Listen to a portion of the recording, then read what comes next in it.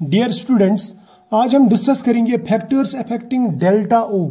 Delta ओ means crystal field splitting energy, जिसे हम D Q से भी दिखाते हैं। हम ये कहते हैं कि डेल्टा ओ जो रहता है, डेल्टा ऑक्टाहेड्रॉन, वो बराबर रहता है 10 डी क्यू के बराबर। अब ये डी क्यू है क्या? डी क्यू का जो फुल फॉर्म है वो डिजनरेशन कोशेंट, डिजनरेशन कोशेंट कहते हैं इसे। अब अगर हमें ये फैक्टर समझना है ना, तो हमें पहले ये समझना होगा कि मेटल और लीगेंड के बीच में जितना अट्रैक्शन ज्यादा होगा उतना मेटल और लीगेंड आपस में क्लोज ज्यादा आएंगे। जब ये क्लोज ज्यादा आएंगे तो इनके इलेक्ट्रॉन्स और इनके इलेक्ट्रॉन्स के बीच में रिपल्शन ज्यादा होगा, और रिपल्शन ज्यादा होगा तो स्प्लिटिंग होगी, splitting of orbitals into T2G and EG। और वो जो स्प्लिटिंग है वो बढ़ती जाएगी जितना रिपल्शन ज्यादा होगा। यानी रिपल्शन जितना ज्यादा होगा इलेक्ट्रॉन का, उतना डेल्टा ओ ज्यादा होगा। ये याद रखना, ठीक। सपोज मेरे पास में दो कॉम्प्लेक्स है, एक कॉम्प्लेक्स में हमें मिलता है डेल्टा ओ इतना, दूसरे में मिलता है डेल्टा ओ इतना। तो यहाँ पे ए में डेल्टा ओ जो है वो कम है ए का, और delta O of B is more, तो यहाँ पे ये ज्यादा है। तो इसका मतलब यहाँ पे स्प्लिटिंग ज्यादा हुई है, यहाँ पे रिपल्शन ज्यादा हुई है। लेकिन अट्रैक्शन के बाद वाली रिपल्शन, यानी नजदीक आने के बाद रिपल्शन, वो ज्यादा हुई है। तो यह मैं बोल सकता हूं यहाँ पे जो मेटल और लीगेंड है ना, ये ज्यादा क्लोज होंगे। इस कॉम्प्लेक्स में मेटल और लीगेंड जो है ना वो दूर होंगे, इसलिए यहाँ पे रिपल्शन भी कम है, स्प्लिटिंग भी कम है। ठीक है, ये बात याद रखना। जितना मेटल और लीगेंड दूर रहेंगे उतना स्प्लिटिंग कम होगी, जितना वो नजदीक आएंगे उतना स्प्लिटिंग ज्यादा होगी। अब ये जो ना, ये स्प्लिटिंग डिपेंड करता है नेचर ऑफ मेटल और नेचर ऑफ लीगेंड, दोनों की नेचर पे डिपेंड करता है स्प्लिटिंग डेल्टा ओ। या मैं बोलूंगा कि मेटल और लीगेंड के बीच में जो डिस्टेंस है, वो नजदीकी या दूरी, वो भी डिपेंड करती है नेचर ऑफ मेटल और नेचर ऑफ लीगेंड पे। यह आपको इजीली समझ में आ जाएगा। सबसे पहले हम देखते हैं नेचर ऑफ लीगेंड। लीगेंड कैसे डिसाइड करता है कि स्प्लिटिंग ज्यादा होगी कम होगी? देखो, जो नेचर है इनका लीगेंड्स का, स्प्लिटिंग नेचर, या मैं बोलूंगा स्प्लिटिंग पावर ऑफ लीगेंड, वो सेम नहीं रहता, एक जैसा नहीं रहता। It is not same. हर एक लीगेंड का अपना पावर रहता है, और वो पावर डिपेंड करता है कि लीगेंड कितना नजदीक जाता है मेटल को कितना अप्रोच करता है।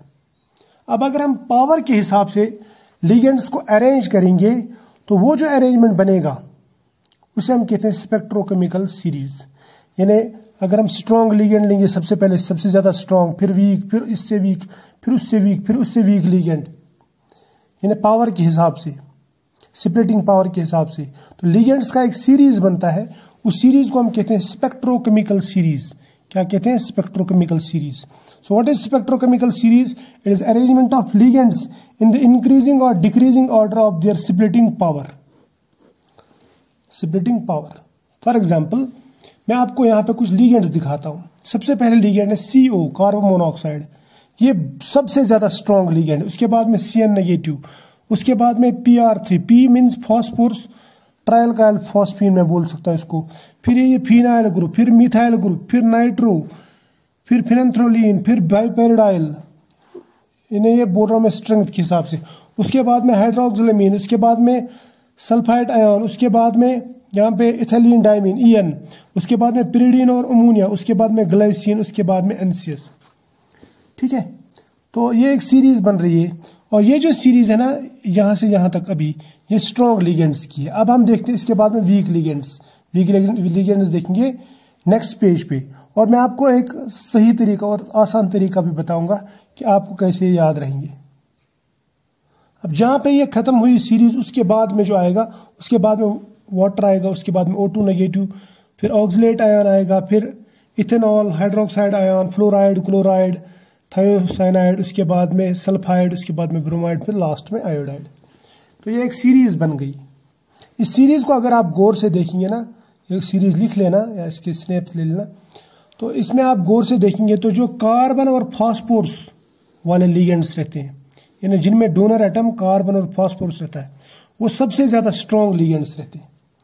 उसके बाद में जो ऑक्सीजन और हेलोजन वाले लीगेंड है, ऑक्सीजन डोनर और हेलोजन लीगेंड्स, ये सबसे वीक लीगेंड्स रहते हैं। ये आपने सीरीज में देखा होगा। और नाइट्रोजन डोनर वाले जो रहते हैं ये रहते हैं इंटरमीडिएट, ये कभी स्ट्रॉन्ग तो कभी वीक, मैं बोलूंगा ये दरमियानी दर्जे की पावर रखते हैं, इंटरमीडिएट लिगेंड से ये न ज़्यादा स्ट्रॉन्ग है न ज़्यादा वीक। अब ये जो आपने सीरीज ऊपर बनाई है लंबी चौड़ी सीरीज है, मैं आपको एक शॉर्टकट सीरीज बताता हूँ।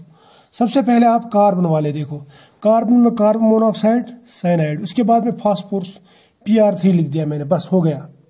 उसके बाद में नाइट्रोजन वाले देखेंगे तो NO2, उसके बाद में बाइपेरिडाइल, पिरिडीन और अमोनिया, इसको कामा लिख दो, ये कुछ खास लिगेंड्स है। उसके बाद में water oxide O2 negative ion और हाइड्रोक्साइड ऑक्सलेट आयन और हाइड्रोक्साइड आयन, और उसके बाद में लास्ट में फ्लोरीन क्लोरीन ब्रोमीन आयोडीन। हो गई बहुत ही शॉर्ट स्पेक्ट्रोकेमिकल सीरीज। इस स्पेक्ट्रोकेमिकल सीरीज में ये है स्ट्रॉन्ग, ये इंटरमीडिएट टाइप, और ये जो है ये वीक है।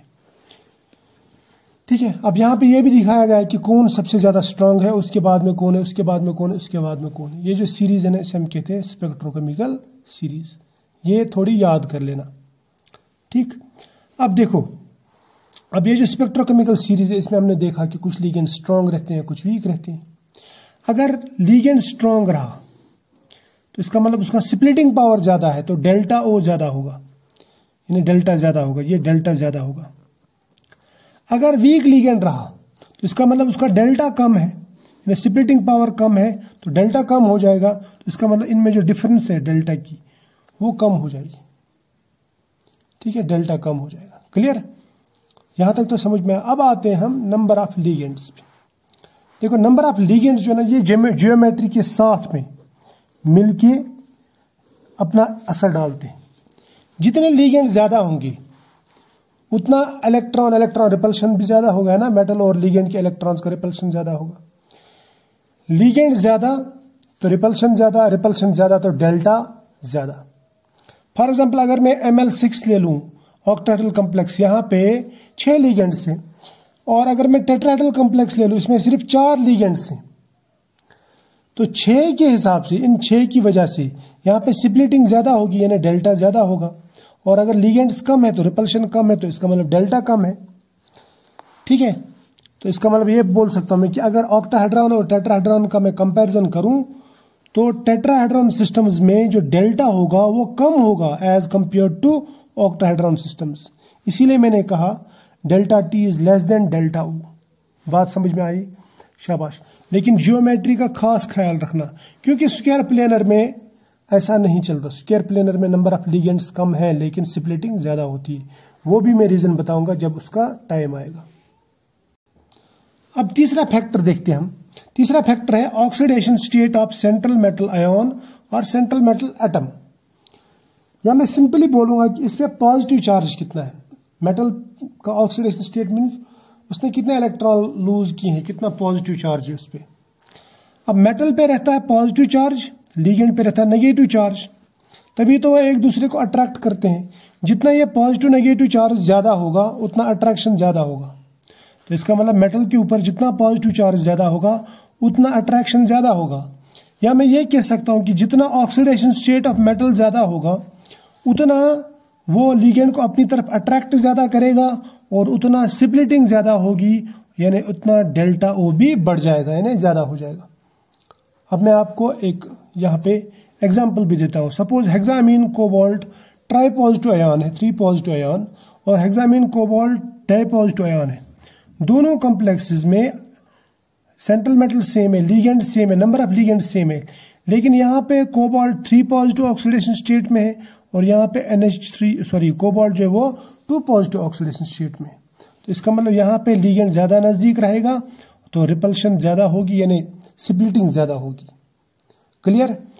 इस तरह से अगर मैं Fe3 पॉजिटिव कॉम्प्लेक्स लूंगा और Fe2 पॉजिटिव कॉम्प्लेक्स लूंगा, कॉम्प्लेक्स सेम, लिगेंड सेम, ठीक, लेकिन फिर भी यहाँ पे स्प्लिटिंग ज्यादा होगी, यहाँ पे स्प्लिटिंग कम होगी, यानी इसका डेल्टा ओ ज्यादा होगा, इसका डेल्टा ओ कम होगा। क्लियर? तो डेल्टा ओ में फर्क आएगा, राइट। उसके बाद में और एक फैक्टर जो 4th फैक्टर है, that is called principal quantum number of D orbital. यानी हम यहाँ पे देखते हैं कि डी ऑर्बिटल कौन सा वाला डी ऑर्बिटल है। 3D ऑर्बिटल है, 3D वाला है, 4D वाला है, 5D वाला है। यानी मेटल के ऑर्बिटल्स देखते हैं हम, मेटल कौन से पीरियड का है, कौन से पीरियड नंबर से? ये थर्ड पीरियड का है, फोर्थ पीरियड का है, फिफ्थ पीरियड का है, किस पीरियड का है? ठीक है, तो जितना प्रिंसिपल क्वांटम नंबर बढ़ेगा यानी पीरियड नंबर बढ़ेगा, याद रखना, उतना डेल्टा ज्यादा हो जाएगा। तो मैं कहूंगा कि delta is directly proportional to principal quantum number, यानी period number. Principal quantum number मतलब पीरियड नंबर, जैसे first period, second period, third period, fourth period. तो यहां मैं ये कह सकता हूं कि अगर हम डाउन द ग्रुप जाएंगे तो डेल्टा ओ इंक्रीज होता है फ्रॉम मेटल टू मेटल। ठीक है, यानी एक स्टेप से दूसरे स्टेप जितना हम नीचे जाएंगे नीचे की तरफ, उतना डेल्टा ओ बढ़ जाता है, इंक्रीज होता है। ये भी याद रखना। इसकी एग्जांपल्स भी हैं। फॉर एग्जांपल अगर हम 3D मेटल्स में लेंगे और 4D मेटल्स का कंपैरिजन करेंगे डेल्टा ओ का, तो याद रखना 3D से हम जब 4D में जाते हैं तो डेल्टा ओ इंक्रीज होता है बाय 30 to 50%। इसी तरह से अगर आप 4D से 5D में जाएंगे तो और इंक्रीज हो जाएगा, डेल्टा ओ जो ना फर्दर इंक्रीज होगा बाय 30 to 50%। लाइक हमारे पास में कोबाल्ट की सीरीज है, कोबाल्ट का ग्रुप है। कोबाल्ट के नीचे रहता है रोडियम, फिर इरिडियम। अगर मैं कोबाल्ट का भी एमाइन के साथ में कॉम्प्लेक्स बनाऊं, octahedral complex, hexamine complex, rhodium का भी और इरिडियम का भी, तो याद रखना डेल्टा ओ जो होगा, ये इंपॉर्टेंट है। ये इसमें क्वेश्चन आ सकता है, एंट्रेंस में भी आ सकता है और आपके एग्जाम्स में भी पूछा जा सकता है। तो यहां पे पूछा जा सकता है कि इनमें से तीनों में से किसका डेल्टा ओ ज्यादा होगा, क्रिस्टल फील्ड स्प्लिटिंग कहां पे ज्यादा होगी? तो याद रखना down the group this delta O increases. जितना कोई मेटल नीचे होगा ना उतना डेल्टा ओ ज्यादा हो जाएगा। अब ऐसा क्यों है? ऐसा इसलिए है क्योंकि जब हम डाउन द ग्रुप जाते हैं तो साइज इंक्रीजेस, साइज इंक्रीज होता है मेटल का। साइज इंक्रीज होता है तो जो मेटल की डेंसिटी, इलेक्ट्रॉन्स की डेंसिटी है वो कम हो जाती है, इलेक्ट्रॉन्स बिखर जाते हैं। ठीक, और न्यूक्लियर चार्ज भी बढ़ जाता है। सो डाउन द ग्रुप जो है यहां पे अगर हम जाएंगे तो साइज इंक्रीज होता है और इलेक्ट्रॉन डेंसिटी कम हो जाती है। फॉर एग्जांपल हमें 8 इलेक्ट्रॉन है इतने वॉल्यूम में और 8 इलेक्ट्रॉन है इतने वॉल्यूम में, यहां पे डेंसिटी ज्यादा होगी, यहां पे डेंसिटी कम होगी। तो इसका मतलब यहां पे इलेक्ट्रॉन्स दूर दूर होंगे, इलेक्ट्रॉन्स का नेगेटिव डेंसिटी कम होगा। तो जब भी लिगेंड आएगा तो यहाँ पे रिपल्शन भी, मेटल लिगेंड जो रिपल्शन है वो कम होगा। ठीक है, आते समय जो रिपल्शन मैं बोल रहा हूँ, आते समय की रिपल्शन वो कम होगी तो लिगेंड जो ना इसके नजदीक ज्यादा जाएगा। यहाँ पे लिगेंड ज्यादा नजदीक नहीं जा सकता क्योंकि यहाँ पे नेगेटिव रिपल्शन ज्यादा होगा। जब यहाँ पे नजदीक जाएगा उसके बाद में जो रिपल्शन होगा वो अलग है। उसके दूसरी वाली रिपल्शन से जो ना उससे स्प्लिटिंग होती है।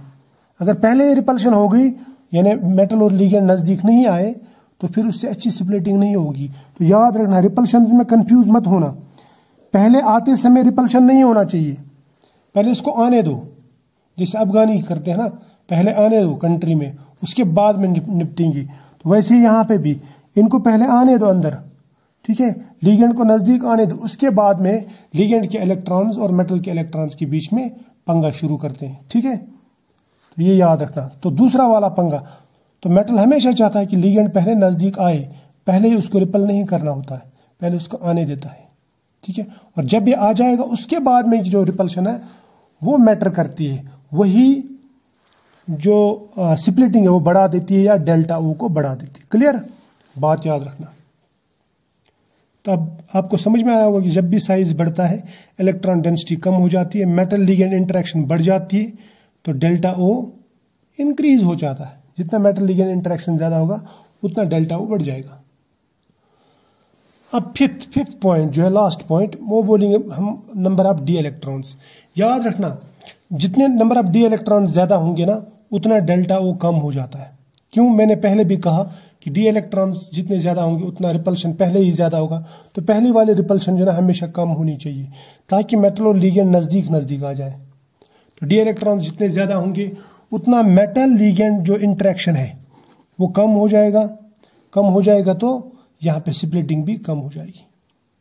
अब देखो इतना तो हमने पढ़ा ये फैक्टर्स। अब हम देखते हैं डेल्टा ओ। डेल्टा ओ जब इंक्रीज होता था, कब इंक्रीज होता है? ये इंक्रीज वहां पे होता है जहां पे जिन कॉम्प्लेक्सेस में डेल्टा ओ इंक्रीज होता है वहां पे या तो लिगेंड्स की वजह से होता है या फिर चार्ज वगैरह की वजह से होता है, ठीक है। और जिनमें डेल्टा ओ ज्यादा होता है उन कॉम्प्लेक्सेस को हम कहते हैं स्लो स्पिन कॉम्प्लेक्सेस या स्पिन पियर्ड कॉम्प्लेक्सेस, क्योंकि वहां पे पियरिंग ऑफ इलेक्ट्रॉन्स होती है, या हम कहते हैं उनको स्ट्रॉन्ग फील्ड कॉम्प्लेक्सेस। जहां पे डेल्टा ओ कम होता है उन कॉम्प्लेक्सेस को कहते हैं हम हाई स्पिन कॉम्प्लेक्सेस, या कहते हैं उनको स्पिन फ्री कॉम्प्लेक्सेस, या कहते हैं इनको वीक फील्ड कॉम्प्लेक्सेस, ठीक है।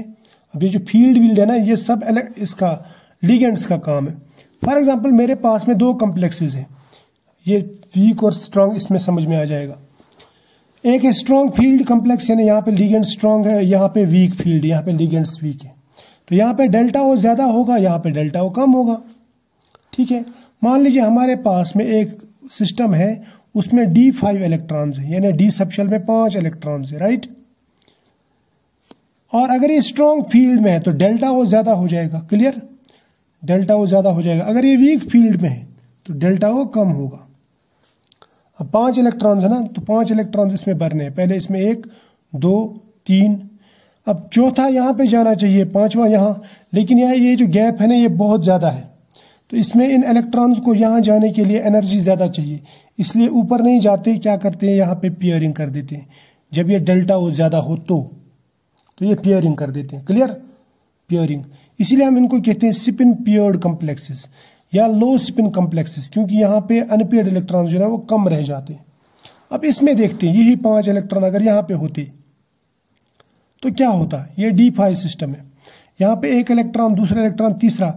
अब यहाँ पे जो एनर्जी गैप है ना ऊपर जाने के लिए वो कम है, तो यहाँ पे इजीली इलेक्ट्रॉन यहाँ से यहाँ जंप कर सकता है, चौथा यहाँ, पांचवा यहाँ। इसको पियरिंग करने की जरूरत नहीं है, क्योंकि यहाँ पे एनर्जी गैप कम है, इसको कम एनर्जी चाहिए यहाँ जाने के लिए, इसलिए वीक फील्ड कॉम्प्लेक्सेस को हम हाई स्पिन कॉम्प्लेक्सेस भी कहते हैं। क्या कहते हैं, हाई स्पिन कॉम्प्लेक्सेस, या कहते हैं इनको स्पिन फ्री कॉम्प्लेक्सेस, क्योंकि यहाँ पे इलेक्ट्रॉन जो है फ्रीली स्पिन करते हैं और अच्छा खासा स्पिन रहता है, यानी अनपियर्ड रह जाते हैं, यहाँ पे पियर्ड रहते हैं, क्लियर। तो आई होप आपको ये जो ना ये टॉपिक समझ में आया होगा और पसंद भी आया होगा। अगर अच्छा लगा तो दोस्तों के साथ में भी इसको शेयर करो और वीडियो को लाइक करो, ठीक है।